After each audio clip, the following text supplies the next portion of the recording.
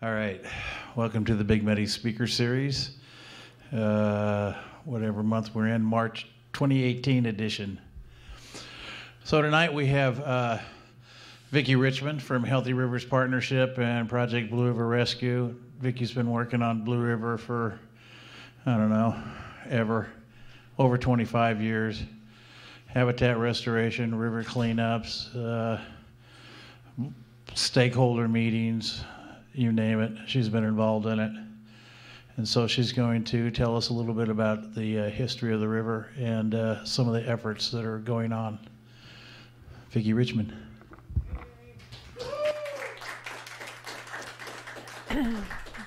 You're much too kind. For those of you that know me, I started this crazy thing that I choose to call a career by working on Blue River. I'd always been a water kid. I lived in New Orleans as a child, and whenever you had a new neighborhood, you drained the neighborhood by building a canal, and we hung out in that canal until we saw an alligator, and then told our parents that we told each other we would never tell our parents we saw an alligator, and we didn't. And when they drained that many, many years later, they found a 12-foot alligator in that canal. And so we really did see an alligator when we were kids. So it made me realize that there's a lot more going on in the water than we ever really thought about. And when I started looking at my new town at Kansas City and looking at that river, especially from the perspective of Lakeside Nature Center, where I was doing wildlife rehabilitation at the time, I needed a place to release animals. The Blue River was right there, and it was great habitat for all those things. So I started studying it. And that study accidentally turned into coordinating Project Blue River Rescue for 20 some odd years, and led me to this crazy thing that I'm privileged to call a career. So I would like to tell you a little bit about the Blue River. I'm not much good at slides with words on them, so I tend to do things that are real picture heavy. Larry was quite surprised to see that my slideshow had 125 slides, so we'll just get started. First of all, just to kind of introduce you to your Blue River watershed, the watershed covers both states, Kansas and Missouri. It starts clear out at the confluence of Wolf Creek and Coffee Creek out here, where the Overland Park Arboretum is, about 179th and Knoll. Crosses the state line at 150 something like 9th and Kenneth Road, right at Martin City, and then flows all the way down where it exits and enters the Missouri River right next to the Beiriger plant and Kansas City Power and Light. So it goes stem to stern. It covers all of downtown Kansas City. If you live in Kansas City, it's hard to get out of the Blue River watershed. If you go to Independence, you're in Little Blue. But if you're in Kansas City proper, or any of the Johnson County suburbs, you're in the Blue watershed. 10 public school districts, 3 counties, over 1 million people live, work, and play in our watershed. So we have to kind of go back in history to see what started happening in our river. And Larry did some really great posters, a poster series called the Blue River Story. Some of these slides, like this one, are directly out of that series. So we use these at festivals and things like that to talk to folks. But in the late 1800s, we were already developing in the floodplain of the Blue River. We started off with Kansas Nut and Bolt Company, or Bolt and Nut Company, which was on Independence Avenue, which is like considered at 2nd Street, in the late 1800s. So when we first started settling Kansas City, there were people who dreamed of this beautiful recreational trail that we would have here. And it was built on one side with the Kaw River, the Kansas River, which would be the western boundary, the eastern boundary of the Blue River, and then the Missouri River that connects the two. So you would have this loop that you could continually paddle back and forth all the way around. And that was like a really great idea until this thing called flooding started happening. And the rose kind of lost a little of its flavor at that point. But it was a big deal to have these two rivers close together and connected by another big water source, which should have really been a boon to our city. Unfortunately, it wasn't. We pretty much started managing that river hard the minute we got here. We started managing the blue. So there's not a lot of good photographs of prehistory. Mammoths and things did not carry cameras. So we were part of the inland sea. If any of you saw Dr. Gentile's presentation, a lot of what I know came from Dr. Gentile. The limestone formation that begins here is called Bethany Falls limestone. And along the Blue River is its southernmost border. So that type of limestone starts right here in Kansas City in the Blue Watershed. So what we see in those limestone bluffs and in the chert in between are sea creature fossils. A lot of plants, occasionally a fish, lots of shells.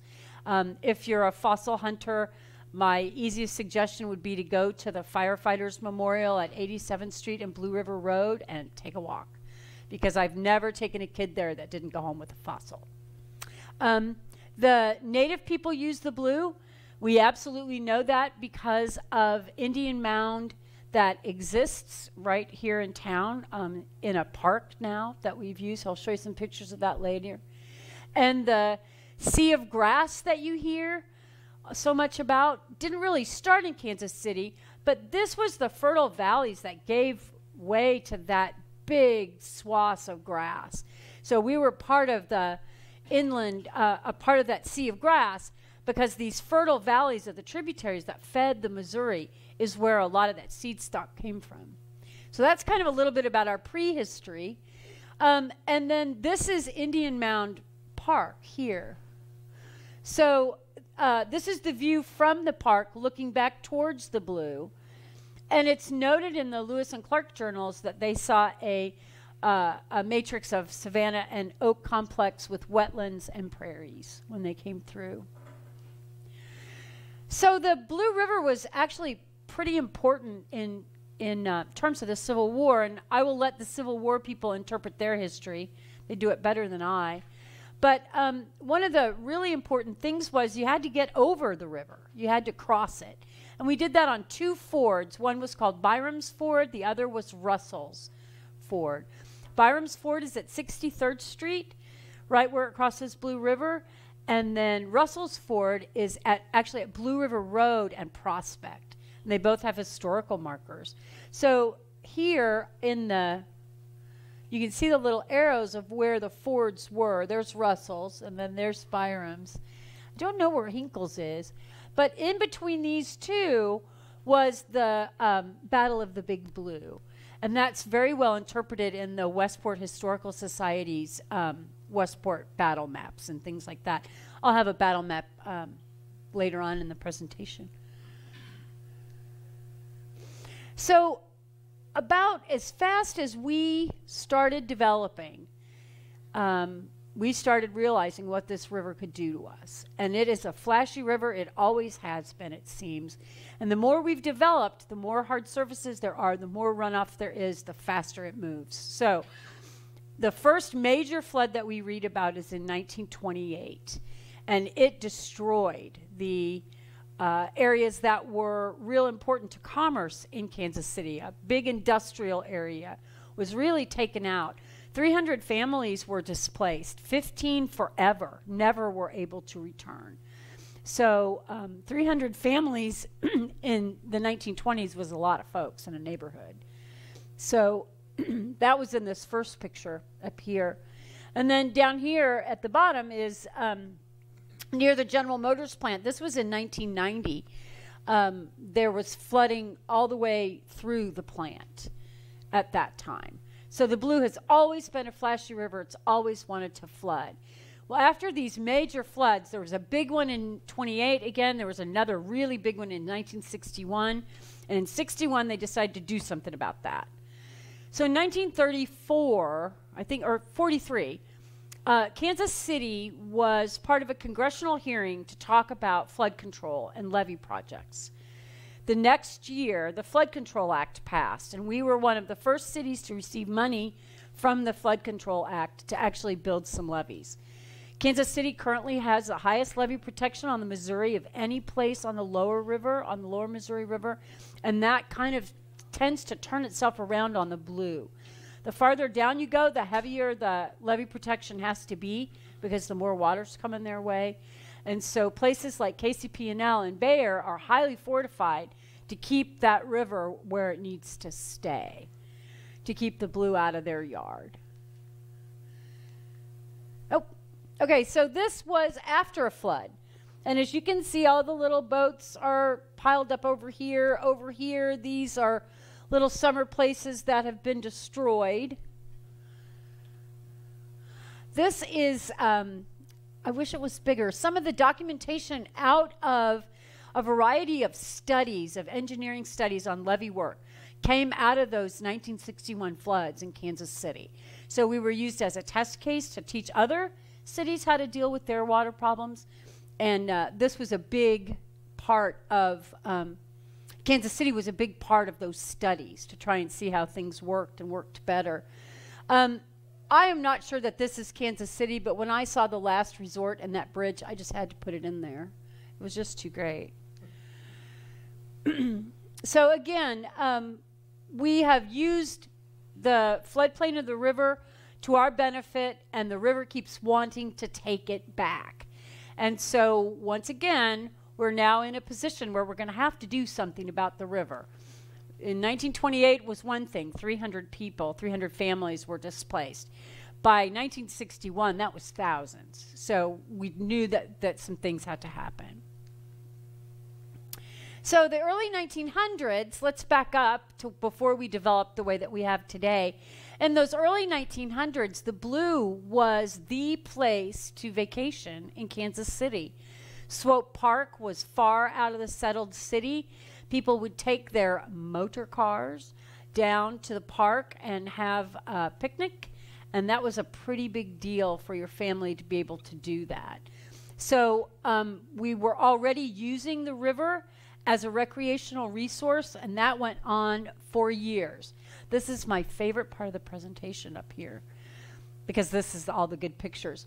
In 1912, George Kessler, who was kind of a visionary landscape architect who wanted to make the exterior of the city as beautiful as its buildings and architecture. So he had a program of boulevards and parks that was just beautiful.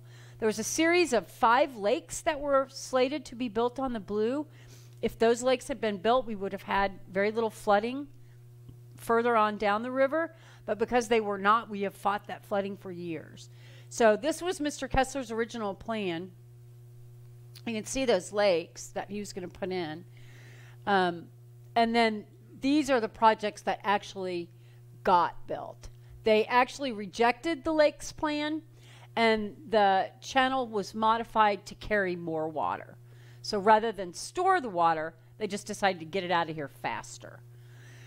So when we talk about the settled city, this was it. This is Swope Park. So all the way down at the bottom, way out of where you would want to live, because you'd want to live up in here. Here's the Blue, still back and forth, back and forth, back and forth, back and forth. And then it just kind of drops off the world into Swope Park. We didn't really map it a whole lot farther than that because we were so far out from the city, there was no reason to go that far down. This is what that looked like. This was a pretty routine site along Blue River. Can you imagine seeing that on Blue River? I know. I'm on the Blue all the time. I just can't even imagine it. But this was a sandwich shop.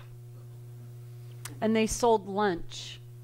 And you could go and get your lunch and sit on the bank and watch the river go by, or you could rent a canoe and paddle for an hour while you were having your lunch or whatever, but that was the Burger Barn. That's Blue River. That's Blue River. There's that same shot. And then again, we're starting to look at Brush Creek before the flood control project started being built. So Brush Creek is a big tributary to Blue River. It comes in right about the middle of the Missouri Reach. You guys will know Brush Creek from the plaza. The plaza flooded in the 70s. Terrible, terrible situation. They actually created a series of lakes on the plaza, so that pretty river that runs through the plaza, Brush Creek, is really a series of lakes there, and they're designed to store water. What we did at Brush Creek was allow the channel to carry more capacity. So instead of just being this little rut, it's been designed so that that water can really spread out and get up on both sides. So that goes back into Brush Creek. That's Blue River. That's the 15th Street Bridge. Can you believe that? These are postcards. I have a whole bunch of these. I just think they're fabulous. Look at him fishing. Scene on the river. So when we channelize rivers, this is what we do. We scrape off every bit of vegetation, we dig a new channel, we put the river in it, we armor the banks, and we expect the river to stay put. And for the most part, they don't. They tend to want to eat away at this riprap along the sides. They'll want to cut over the top of this. They'll want to do all kinds of things. So it's a constant maintenance issue. Levees are hard for cities to maintain. And then this is what Brush Creek looks like now.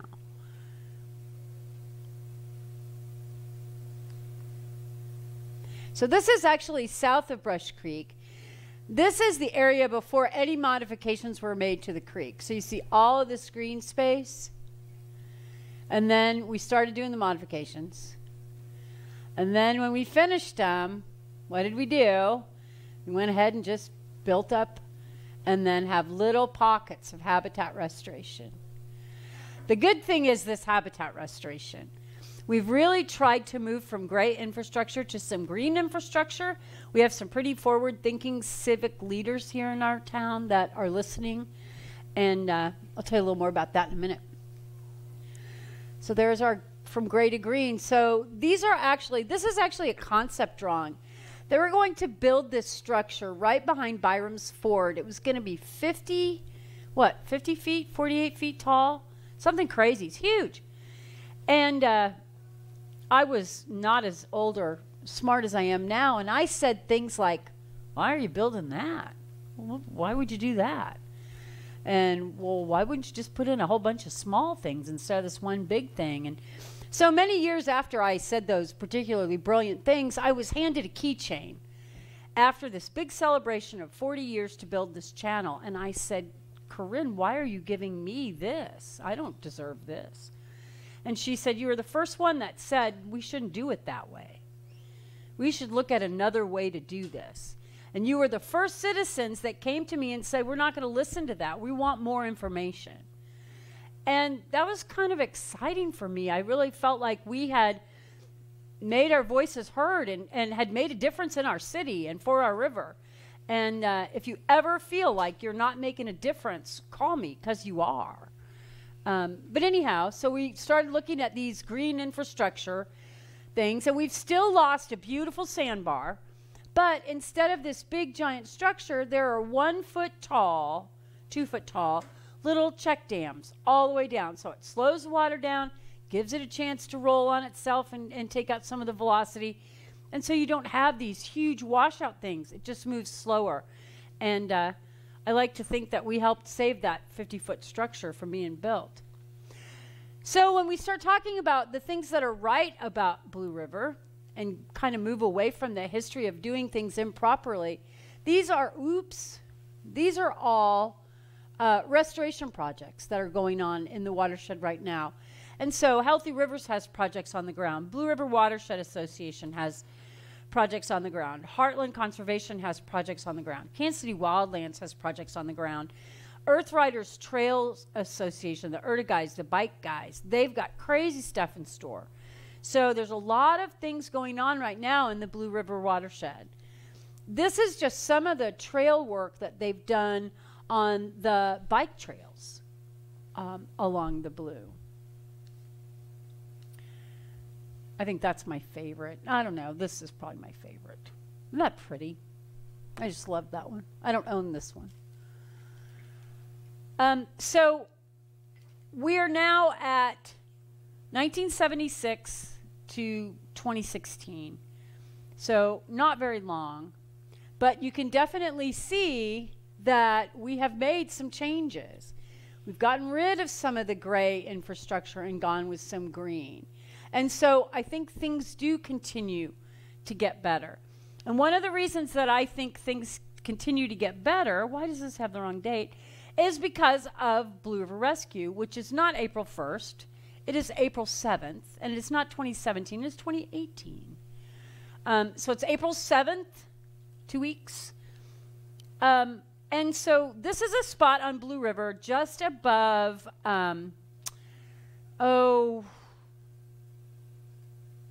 what's the bar and restaurant that always leaves their dumpster open, Larry? What is that place? Coaches or something? What's that place called? Anyway. Yeah. Yeah, they're not doing that anymore. Okay. Well, this is right by Indian Creek. But the reason that we started doing Blue River Rescue was because of this. This is not a setup. This is just trash on Blue River. Oh, here's where I turned it all right. See, it says April 7th. So Friends of Lakeside Nature Center, who sponsors this event, is a stream team.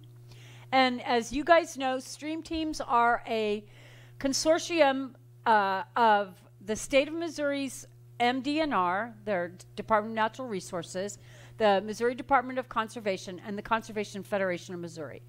Those three programs came together to create a stream team program, which is strictly an advocacy program for streams.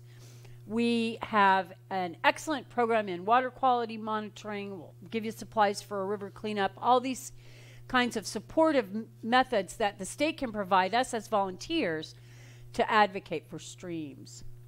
So in February of 1991, Lakeside Nature Center adopted 6 miles of Blue River from 63rd Street to the boundary in Swope Park, where Swope Park and Jackson County Parks meet.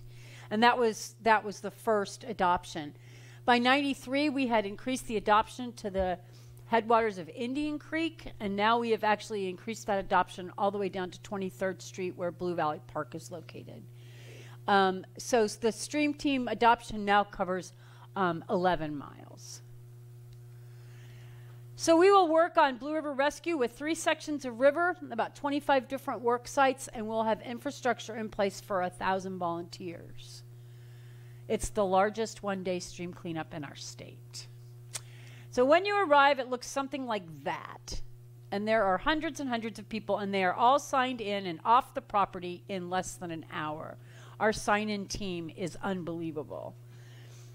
All kinds of people participate. We have families, we have groups, neighborhood associations, student groups, corporate groups, groups from Bear, groups that eat lunch, and some pretty exceptional totals.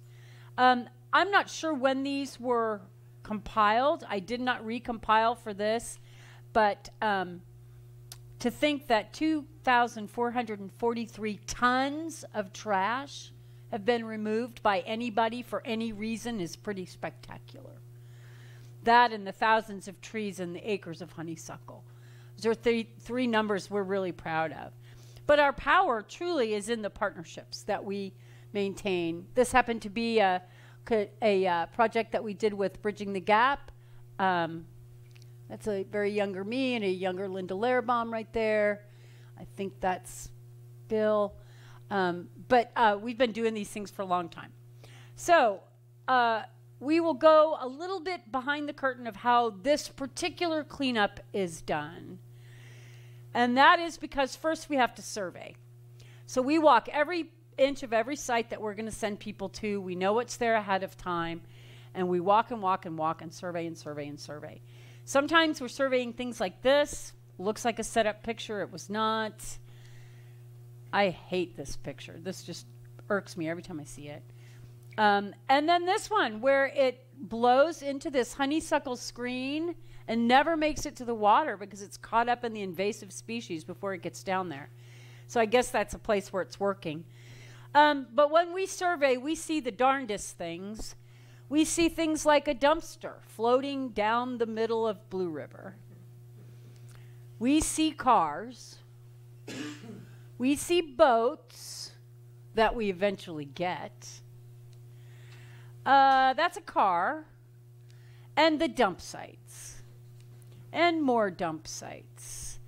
And now we're going to put some people in the dump sites for scale, so you can see how big the dump sites are. That's me. This is probably one of my favorites because this is a Google Earth map, and that's a dump, and that's a dump, and that's a dump. From Google Earth, from a satellite, you can see trash dumps. Astounding. Sometimes when you're really lucky, you get to survey with goats. Goats are fun to survey with. And then I did want to talk to you guys a little bit about site leadership because all of you are qualified to be a site leader.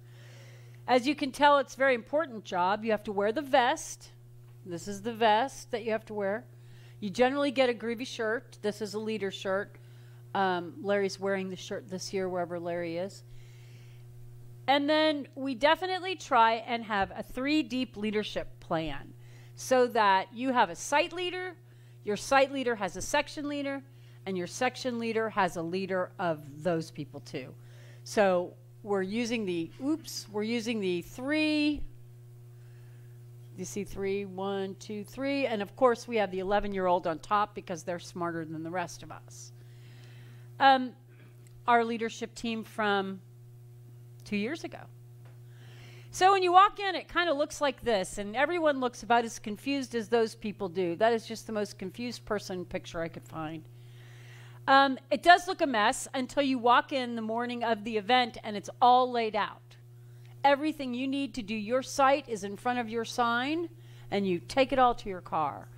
So if you need cones, we're going to give you cones. If you need a shovel, we're going to give you a shovel. You need a pulley system, we're going to find one of those for you. If you need a gator with a crazy site leader with a vest on her head, we will give you one of those. We will send a tire trailer when your tires are ready.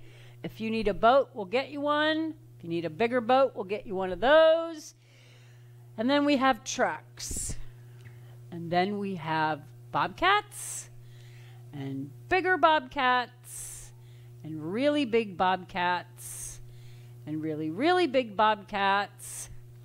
And we'll bring in a tow truck. We'll weed with a crane. If one crane isn't enough, we'll bring 2. And at the end of the day, it all goes in a trash truck. So we will send between 50 and 75 tons of trash to the landfill in a day. And we do that with individuals, with small groups, and all of it with people really just working together to get this kind of stuff done. The places along the Blue are beautiful, just beautiful places. You can't imagine. You'd think you were not even anywhere near Kansas City. So that at the end of the day, it's all piled up and ready to be taken and properly disposed of. We talked a little bit. These folks are loading trash trucks as well. Jackson County Parks, Kansas City, Missouri Parks and Rec, and then Kansas City, Missouri Public Works all provide trash trucks for us on that day. We talked a little bit about Byram's Ford and about the battlefield. And I'm not going to try and get into battlefield logistics because there are 2 soldiers in here right now who would probably laugh at me. But anyway, I will let them tell their own stories, and the Westport Historical Society has great, great battle stuff if you're interested in the Battle of Westport. But this puts us on the ground on the site. So the part that we're going to be talking about is right in here, just for information. So on Wednesday, March 30th, in 2005, we went out and we surveyed it. And you can see what's there. It's just everywhere. Dumps and litter. It's all over the place. And then this is Saturday, April 2nd. And it is clean as a whistle. I would like to call your attention to that bunch of trees. Because the next day, when I took my husband and kids out to show them what a great day we had, that's what was there, right in those trees. 24 hours. I took those pictures to the Parks Board, and they listened to us. And the next year, we had Jersey barriers at our disposal. We could block access to places. All of a sudden, they were letting guys and equipment do donuts before they left instead of leaving it all nice and smooth when they were finished with a spot. So the city really got behind the project, and it really helped us a lot. This is Blue Banks Park. I think we pulled 700 tires out of this space in a day. But to this day, it's still clean. So I'd like to talk to you a little bit about tires, because tires are a big problem on Blue River. We are a dumping ground for tires. We get anywhere between 1,000 and 2,000 tires a year. 1,500 tires is about normal for what we do in a year. And all of those tires are moved by hand. So we have tire crews that do nothing but pick up tires. They take those tires, put them on their trailer, which they load properly, and they take those trailers to the tire trailer and load it. In the case of this particular year, this truck is full, and this is what was extra laying on the ground. So we had to have a second truck that year. But at the end of the day, like our friend Janie is going to show, you feel pretty darn good about yourself. But as we talk about the blue, we often think about the hazards or think about the things that aren't so great about the blue, or water quality, or wastewater treatment plants, or all those kinds of questions. But if you really start looking around, the blue is a beautiful place. You are smack in the middle of the second largest urban park in the country when you put Jackson County Parks and Swope Park together. And all you have to do is kind of look around. These were all taken on a rescue day. That's just some bark. That guy was waiting on a leaf, or on a stick for some folks. That's a May apple getting ready to pop. This is the happiest I've ever seen my niece in my whole life. We found a turtle while we were on the river that day. Eggs from a killdeer, wild geranium, bluebells.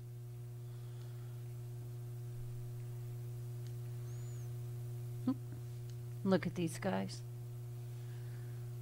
And so I will give you this one as the end. And the reason I give you this as the end is look at that patient woman. This kid had that red bag and picked up balls all day long, baseballs and tennis balls. And by the end of the day, he was exhausted, could carry nothing, and his mom's still tromping along with her bag full of balls while he just went right behind her. So with that, I will take any questions that you have, and I appreciate very much your time. No questions. No questions? Cool. Thank you, what you're doing. Do we have any tire dumpster targeting for 2 weeks? We do have a tire dumpster for two. Vicki, have you floated the river? Have you canoed it? I have not canoed it. I've walked most of it, but I haven't canoed it. I've canoed. Yeah. I've canoed Brush Creek and I've canoed the Blue. I've canoed Brush Creek, not all of it, but I've canoed Brush Creek. Kayaked Brush Creek. Canoed the Blue. Vicki, how do you fund everything? Do you get grants or in-kind services from companies, or how's it? A lot of things going on in the project. How do you cover all the expenses? By constantly fundraising to do everything that we do. One thing that is extremely helpful is the relationship we have with our Stream Team program in the state. And the Stream Team covers us for T-shirts, trash bags. What, we buy 1,000 trash bags today, it costs us $300. So getting 500 trash bags from them really helps us a lot. But it's a mix of local support, both government and corporate support, and then support from individuals that funds it. And it's different every year. And it's different every year. There is no steady stream. Yeah. So to speak. So I mountain bike over there off of Blue Ridge and Blue River Road, and there's some structures in there on those trails, and they call that, I think they said, the White House. Do you know what those old structures would be in, or what those would have been? Like the tree house that's down No, by... it's just like some, it's like an old road that goes right across Blue River Road, and you can see a long stretch of the river. It kind of looks like what you have right there, but there's some old structures on those mountain biking trails. And somebody said they called it the White House. I don't know. Okay. Thanks for asking a question I don't know, because now I'm going to have to go find it. Right. Is there any trash up there? Yeah, really. We've got to go start looking for trash. Phil, did I see your hand too? I thought so. Kind of related to the first question, where does the heavy equipment come from? The bobcats, the dump trucks, that sort of thing? Generally, it's public works or water services. That's city public works? Thank you. We used to, Bill, we had a relationship with the National Guard for many years. And they would come out and use the rescue as a training opportunity to use their equipment. But then the first year, I think it was 2002 maybe, they were deployed, and we've never gotten the relationship back. So it was a really good one, because they had some really good toys to play with, and they liked using them. So it was good for both of us. And it varies quite a lot as to what equipment we're going to need from year to year. And we have been able to get a lot of those historical dumps cleaned up. And then the Jersey barriers put up so that they're not repeated. But still, every year, we need all, we'll need bobcats, we'll need clam trucks. Have you done surveys this year? Started, not finished them. We used to do surveys in January and February, and it's not worth doing them then. It changes so much. The first nice weekend, we call him Dude. He gets out and he cleans out his garage, and he leaves it on the side of Blue River Road every year. So we just wait for the weather and survey a couple weeks out. So what's on the side of the road is going to change. But one thing we have seen this year so far is that with the flooding this summer, all the floodplains are smashed. So there was lots of water up, and there's lots of floaty stuff that's been left in the drift piles. Way high. So there's more of that floaty trash this year than we've probably ever seen, and we just won't get it all. Right. We never do.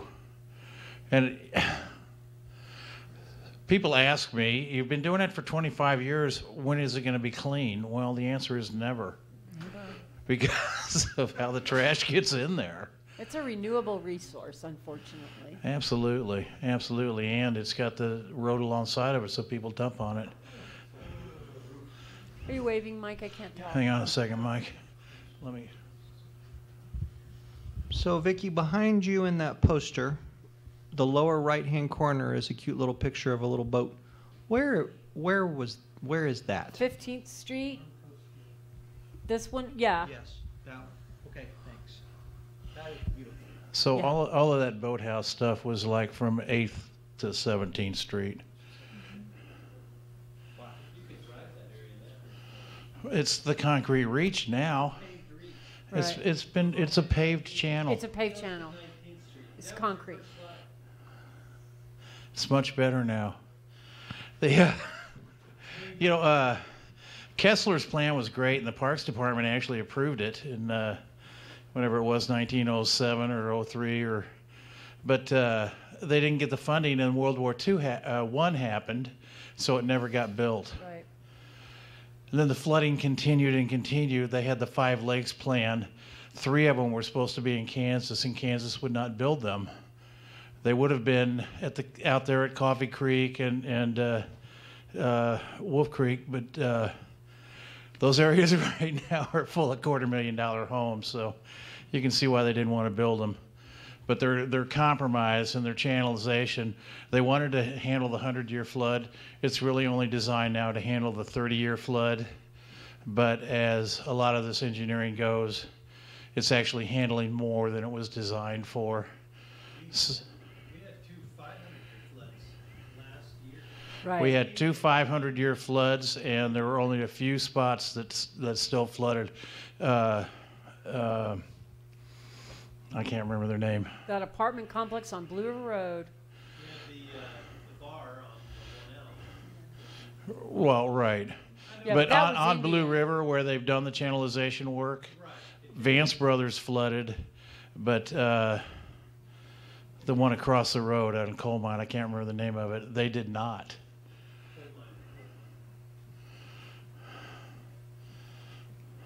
Can't remember the name of that company.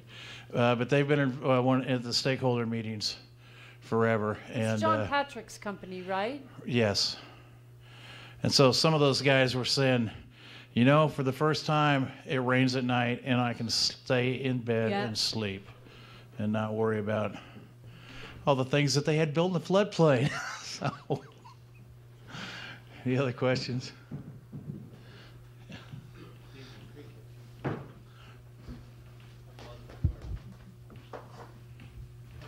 Are you clapping on your way out, Sean? Oh, no, it's not Sean. Oh, it's Bill Grant. Good to see you. Thank you. Thank you, guys. Okay, Vicki, I know that your biggest project right now is cleaning up, but what other projects are in the works for the rivers? Anything in the works right now? Absolutely. And second question is, you have a lot of pros with people that help you and cooperate with you. Who do you butt heads with the most that doesn't want to? Butt heads with? Yeah, people that you have to don't understand Right. where you want to go with the projects we do. I appreciate that question. You guys kind of know me, and I'm not very good at keeping my mouth shut, nor do I have a very good poker face. So I have the ability to say things like, are you telling me you are building this on science when I was 17? And they go, yeah. I think we are getting through. I think as some of the engineering grays out in our city and in our consultants, a lot of the new stuff is green infrastructure. And so it is an opportunity for us to do that kind of work. We are right now working a lot at Blue Valley Park. There's an remnant oxbow there of Blue River, which is a really unique kind of habitat for an urban area. It's actually a cutoff S of the river, cutoff bend. Still has hydrology, still holds water, still holds fish. So we're doing a big honeysuckle restoration there, and then we're going to replant some natives. So that's one that we're doing right there right now. Wildlands has been whacking at honeysuckle along the river, along Blue River for 10, 15 years. I mean, in some sense, that's hard. But as far as people who we butt heads with, I really don't think those have existed for a really kind of a long time. We don't always see eye to eye, but we have enough of a voice now that the city listens when we talk. And I don't mean we like me, like I have a better voice than someone else here. When citizenry talks, the city's listening. I find that anyway. And there's absolutely nothing wrong with saying, I don't understand that. That makes no sense to me. Explain that to me again. And we've done that a lot. And sometimes their explanations show them things too. I would say that there is one recurring theme where we seem to butt heads every year, and that's with household hazardous waste. Who knows we're coming and knows we're bringing it, but is continually flabbergasted on the amount of stuff we bring. And they want an address for everything. So, but I came in 2 years ago with a truck full of hospital supplies and paint. And this man said, "Did you just clean out your garage?" And I said, "No." Well, I need to know the address. And I said, Blue River Road, side of. we've already got a report of half a pickup truck full of paint. Right. This spot that's been dumped. Yeah. Yeah, but Rob picked that up. There was an article where Rob had already, from HHW, picked some paint up a week ago. Well, I used some of his spray paint today. No, I meant on Blue River, he did a cleanup. Yep. So any comments that are made that are not on the microphone do not get recorded. But it did remind me, your comment that the paint had already been picked up. We kind of stopped telling water services ahead of time where the large dumps were, because we would assign volunteers for it and find out that they had gone cleaned it up the week ahead of time. So Yeah, that's great when you've got a bunch of guys going, where are the tires? Like, oh, well, they're not here. You don't let those guys go, ever. Well, I appreciate all of your help. I will see all of you bright and early, 7:30 in the morning, so you can be site leaders. It's really fun. It really is. Well, thank you guys for the opportunity. You get a free shirt like this. Appreciate it's it. beautiful.